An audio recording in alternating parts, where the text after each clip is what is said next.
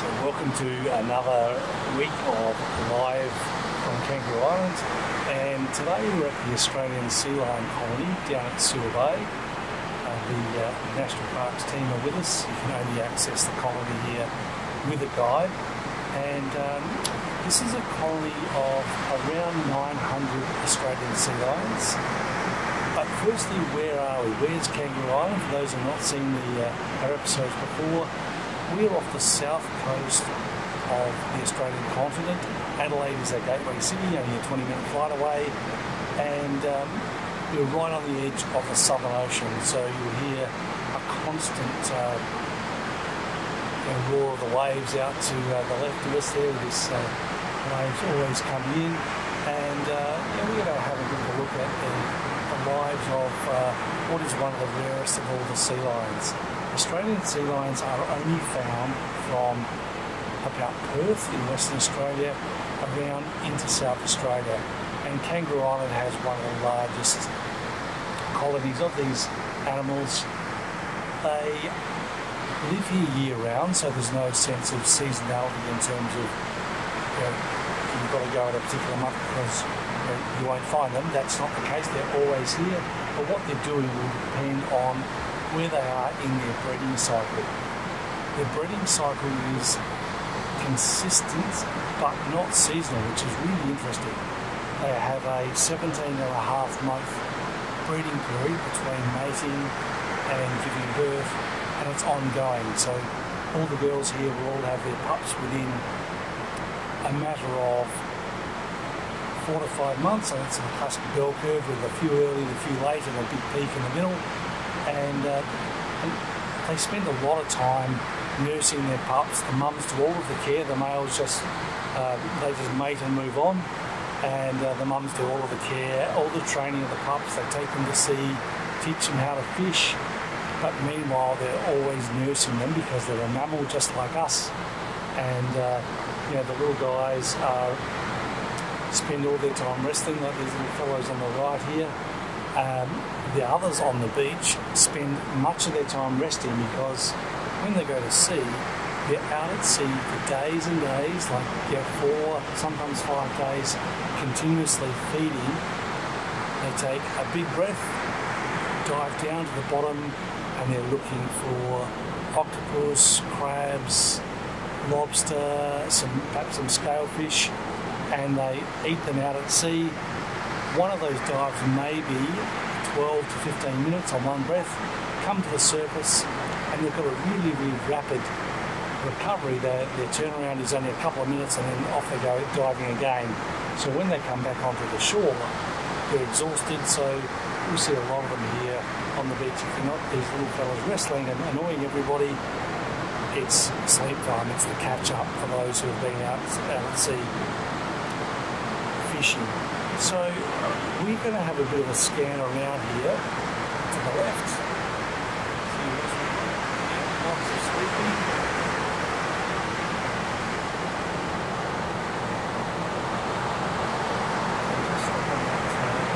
Big fellow here to the right with he's laying on his back with just on the extreme right of the screen now.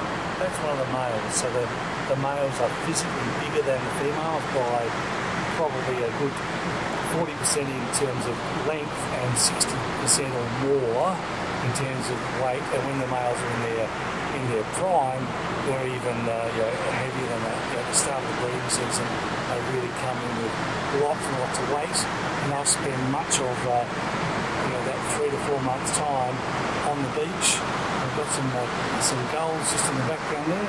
They're crested terns, or I think the same bird you call in the Northern Hemisphere, if you're tuning in from the Northern Hemisphere, a swift tern. There's a lot of animals that share the beach, the sea lions, wooded dotterels, ospreys going past. So it's a really nice natural history experience to come down here with a guide and able to see what's going on, just interpret their behaviour. And they're only a matter of 30-40 metres away. We've got a big zoom lens in, so that's bringing them closer, but you're able to see them from 30-40 metres, so that's what you're less than 70 to 100 feet, depending on the activity. The management of people down here is quite dynamic. If the animals need a bit more room, if they're racing around or moving into the dunes or coming back down, we then have to get out of the way. So there's no real hard and fast, this is how close we can stand, this is how close we can be now, but if the animals decide to come towards us, then we're the ones that back away. So the sea lions have the right of way here. So the one that's sitting up there right in the middle of the screen, that's one of the sub-adult males. So if that was a female of that age, she'd already be breeding. The boys would like to, they've got all the equipment all ready to go, but they don't have a chance against those big guys. So during the breeding season, they are very, very wary and quite respectful of the big fellas, because no one wants to upset those creatures. And in terms of the beach down here, we've got access to a beach of about, I guess, a kilometre long, so that's like after 3/4 of a mile. But the sea lions have access to a much, much longer stretch of the coast, and they go quite a long way inland, much to the surprise of many visitors who come down, where we often come across animals that are snoozing up in the dunes, often, hundreds and hundreds of metres from the shoreline. I'm just going to move a little bit more. And that one there, the one that's in the middle of the screen now, you can see on the back of it, the back of the head is dark, and also in the middle of the back. So that little female there is undergoing molt. So that means getting a new coat. The brown fur is the old coat, and the silver grey, the darker, is the new fur coming through from inside. So you put that one up to the left. This one is just coming on there.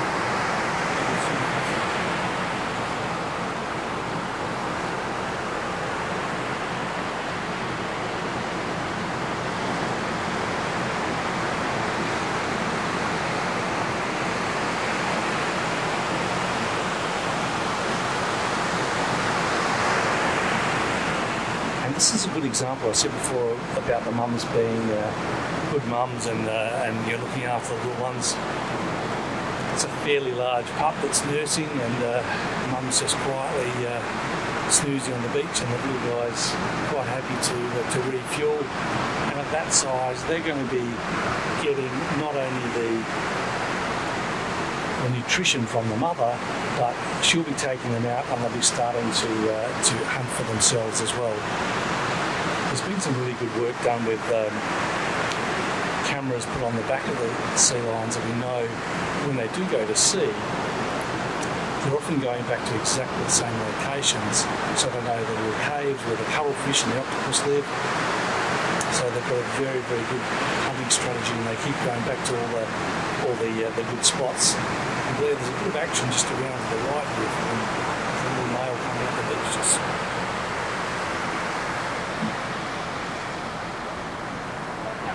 So that's a teenage boy who's just come up and given someone a bite on the tail. So just feeling his the hormones are sort of starting to kick in, and just being a bit bolshy and annoying, which we sometimes see in other species.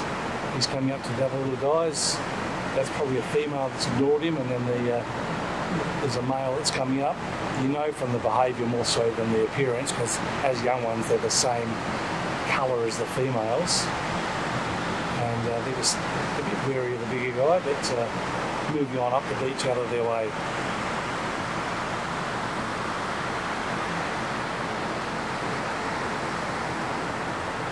The adults are really careful with their energy. They're very efficient, whereas the little ones, I don't care if they run out of energy, because I just go and find mum and refuel.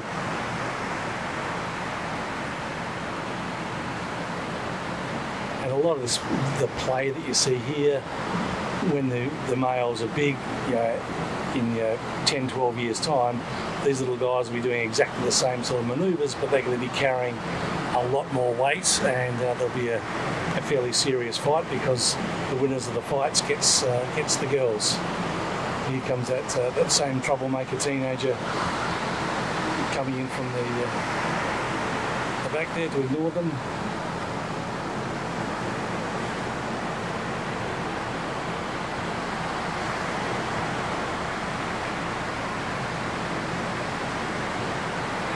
We'll just scan around here on the ones coming up the beach.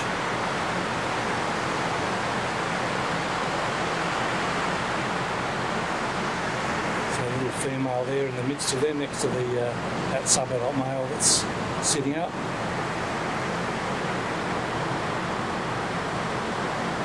So very sociable animals. They'll come up and they'll sniff first, nose to nose, and work out who's who in the pecking order, who their mates are. It's a nice bit of sunshine just on the one on the left here, there on the water's edge. Just zoom in on that.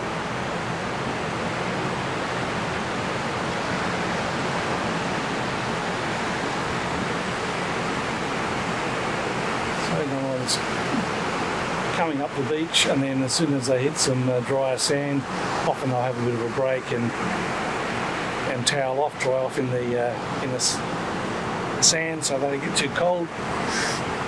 Because often this time of year the water temperature is a bit warmer than the air temperature, so you get the wind when they're wet. They get the wind chill, so they'll often roll in the sand and dry off relatively soon after getting out of the water.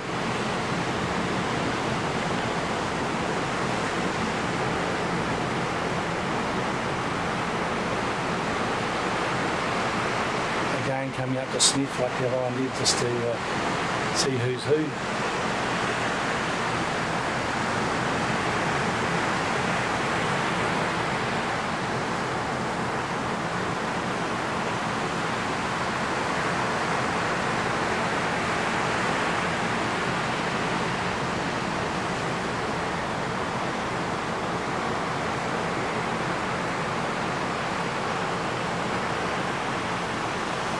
Coming up to wake up that one that's molting, big yawn, so still pretty tired after a swim.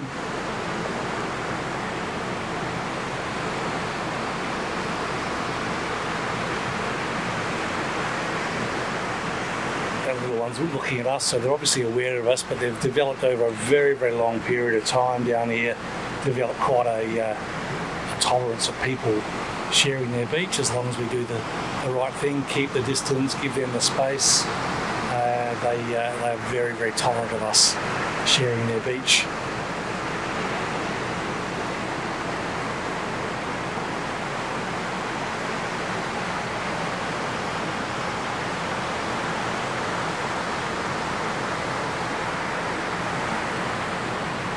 There's another little one coming up out of the water. So constantly, day and night, they're just toing and froing. They don't fish cooperatively, they go out on their own. So this little one's coming up in amongst the other sea lions.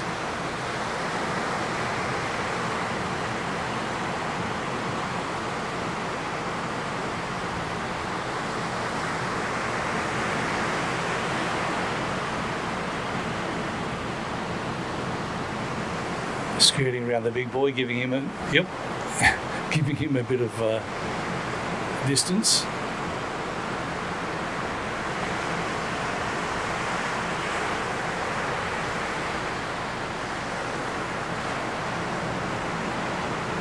I mentioned before they're very, very sociable, so these two little ones here just snuggling up, throw a flipper over the other one.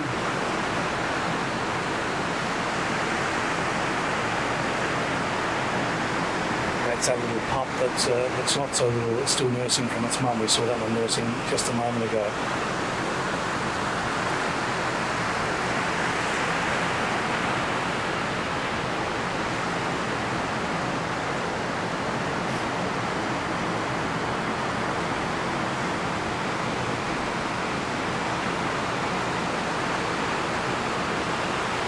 So when the sea lions are back here on the beach, they're pretty safe, given that they're in a protected area, and we make sure that they're not disturbed by people coming down here. When they're out to sea, their biggest threat are the great whites, which are quite I wouldn't say common, but they're not an unusual encounter off the Southern Ocean here. And the other predator, which is not so common, but we're getting increasing numbers or increasing sightings, are the orcas. They'll also hunt the sea lions, but that's not as frequent an encounter as the great whites.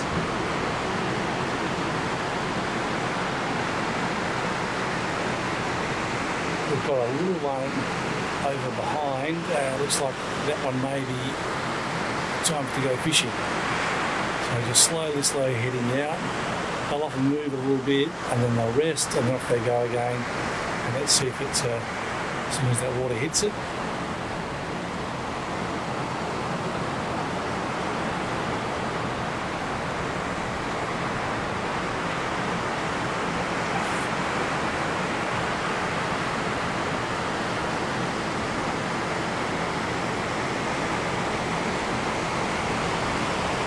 Wave coming in, it's going to pick him up and off he'll go.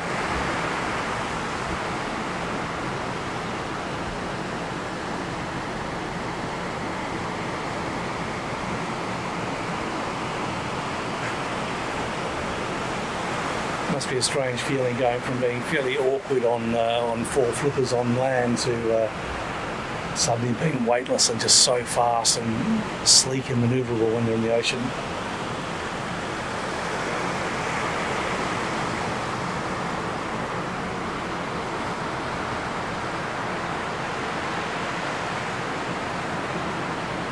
So the one that's sitting up now and grooming, that's one of the females that we saw come out of the water earlier. So they do spend a lot of time grooming. A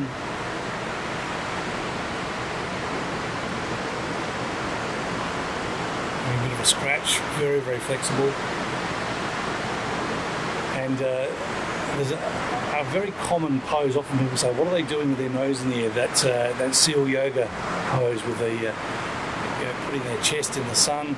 A bit hard until you can learn to speak sea lions and know exactly what that benefit is from that posture. It's certainly one that's very common though. So it might just be a good stretch. Might be warming their chests. Could be draining their sinuses after being out in the water. Don't know, but certainly a very common position for them to rest in.